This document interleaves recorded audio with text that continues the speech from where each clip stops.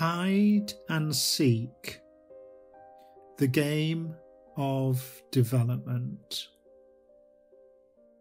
Life and work, it seems to me, is a game of hide and seek. At some point, we hide our true selves and wait for others to seek us out. This game may be fun at first, but what if at my final curtain I was still the child hiding in bushes, intrepidly waiting to be discovered and found? The treasure that we hide, that only we know, and wait for others to find, is your most authentic and able self. The something more we so desperately seek outwardly has no material solution. It cannot be satisfied by a bigger car, house, or even the best partner. Though our logic would have us believe otherwise. For in our delusion, we blindly seek outwardly the treasure that we have buried within. If we were able to lift our veil from our eyes, we would see that the something more that we seek in life is simply our longing to become who we most naturally are.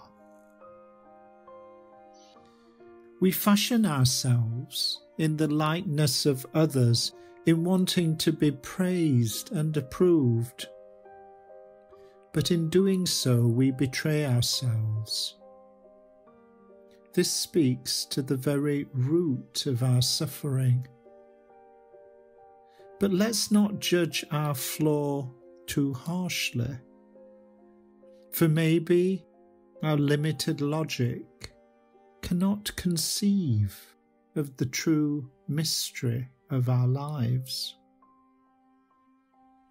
What if we are meant to lose our path in order to find our way?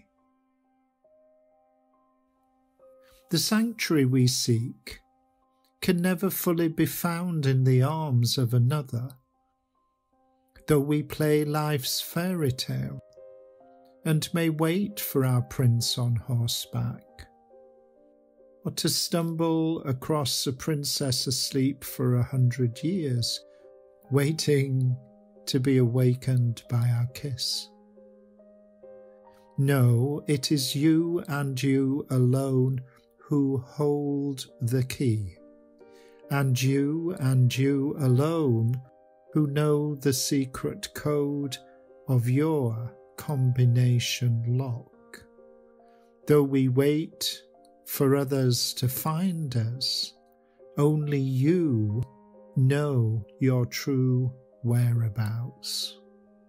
However, in borrowing the eyes of certain others, you can open your own to see the treasure you once buried. And if we think together, we may remember the game that we decided to play. How remarkable that we need a practitioner, someone who is willing to lose their way in order that we may find our own. Someone who is willing to not know in order that we can remember. Someone who gives up on needing to answer and through their non-judgmental questions enable us to discover our own solutions. Someone who sees potential when we are lost in our problems? Is this how we solve the riddle of who we truly are? And who would have guessed that not knowing may be our greatest act of intelligence? The practitioner is a wayfarer. We tread new ground. We permit ourselves to be taken in order that others may be found. Is this not the greatest act of service? And the benefits are not one-sided, for in our willingness to lose our way, to not solve, to not know, even to end all our compulsion to have or to want or to need, we experience what it is to be non-judgmental and unconditional, and to be at peace with ourselves, and so with others. And then, and only then, when we have stopped trying to be masterful, we are gifted an effortless excellence that is never ours to fully own, more to borrow just for a while, yet it ever awaits our return if we can only submit to our need to find it. Not knowing is the secret to wisdom. When the practitioner is willing to lose themselves, they too are found. And so it may be that we end our game of hide and seek.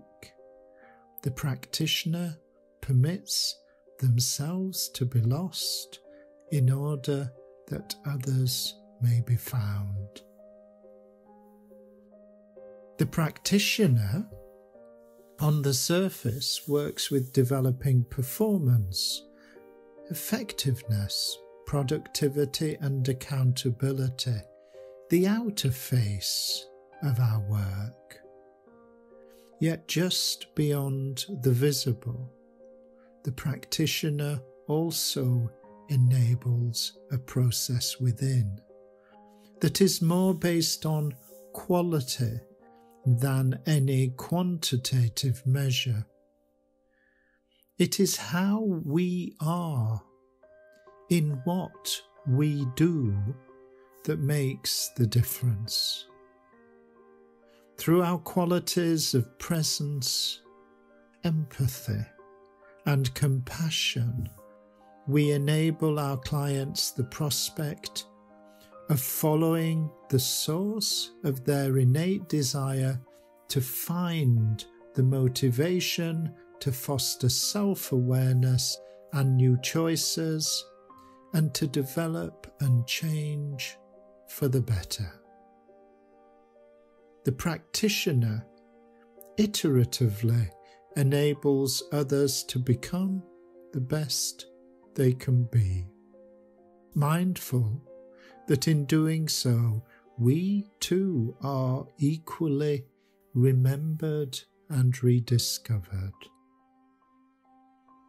I too confess that I could not help end the game of hide and seek if I had not played it so well, and honour that at some point the game was essential, and that it was another practitioner who helped me to find myself, that here I am gifting the same prophecy to you.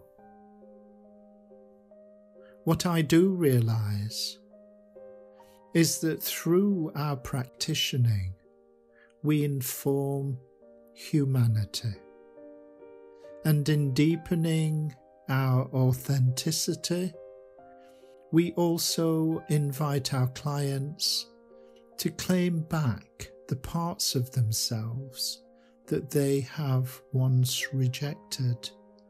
And then, and only then, the great divide that we suffer is made whole, and there is no need to hide or to seek.